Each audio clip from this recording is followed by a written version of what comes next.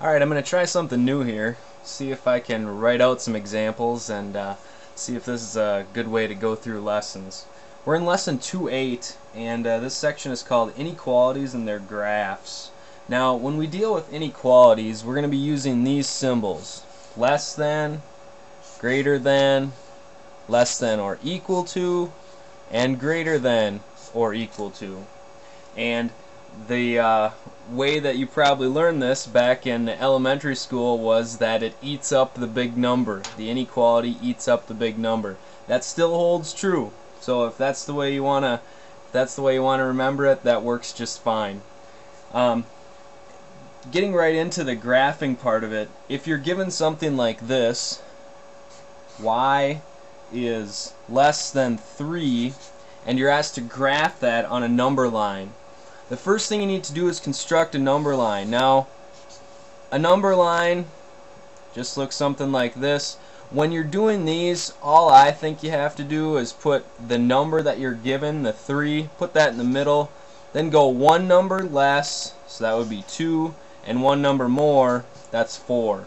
Now, we're going to put a dot at whatever number is here.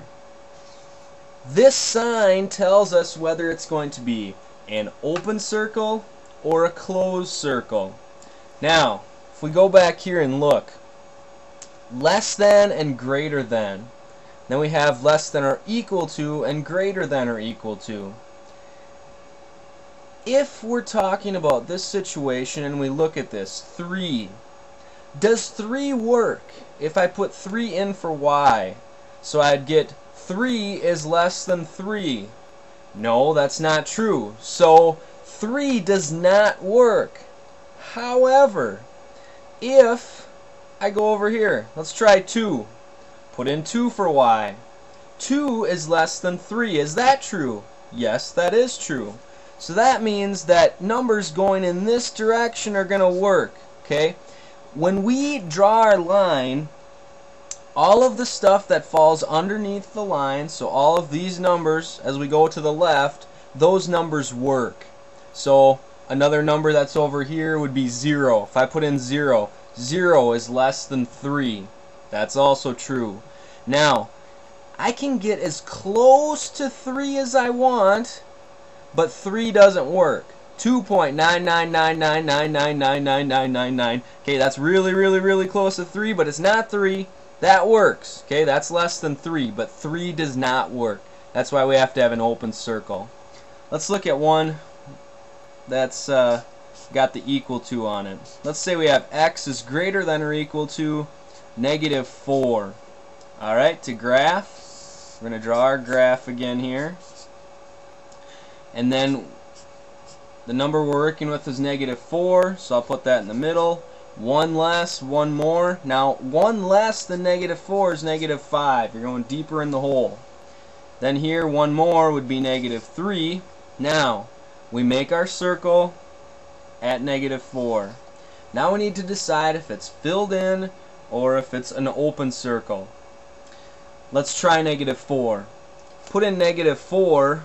-4 is greater than or equal to -4. That's true because -4 is equal to -4. That means -4 works, so we fill in the circle. Now we need to decide which direction our arrow should go. One way to do this is to take a number, put it in, see if it works. So let's take -3 and put that in. -3 is greater than or equal to -4. Is that true? Yes, that is true. Be careful with the negatives, okay? I would rather be $3 in the hole than $4 in the hole, okay? Be careful with the negatives. So that means our arrow is going to go in this direction. That means everything, as I go this way, works. Okay. Now, if I would have chosen -5, I said, well, hey, let's try this, -5. I put in -5. -5 is greater than or equal to -4. That's not true. Okay, -5 is less than -4. Now, another way we can look at this, if we go back up to our first example there and look at our inequality symbol, okay, see the arrow? it's pointing the direction that our arrow is going. Okay, the direction that our line is going. This one, notice, this is like an arrowhead. It's going the direction that our line is going. Now, this is only true if the variable is first. Okay, so if the variable is first, then it goes the direction of the inequality. If the variable is not first, then it's going to be the opposite. Okay, let's look at an example of that quick here. On to the next page. Okay, let's say we have this. -1 is greater than or equal to x. Okay, to graph that, what I'm going to do, draw my number line.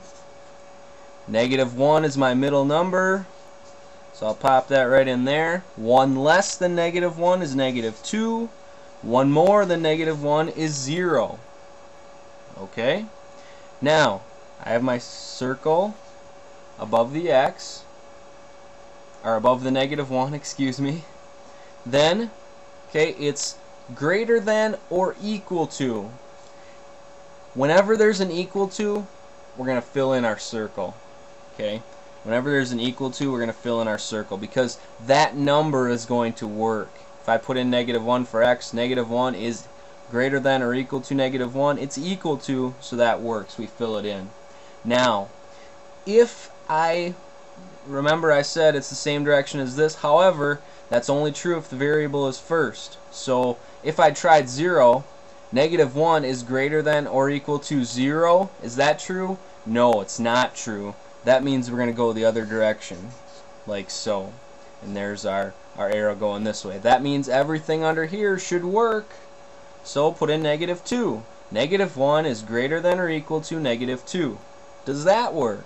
Yes, that is true. -1 is indeed greater than -2. Okay? To summarize, if we have just less than or just greater than, we're going to have an open circle. If we have less than or equal to or greater than or equal to, then we're going to have a filled in circle. And the numbers underneath the line, when we draw our graph, all of those numbers should work. Okay? So make sure you put one in and test it so you know you're going the right direction with your arrow. Hopefully this was helpful. We'll see how it works, and maybe I'll do more of these.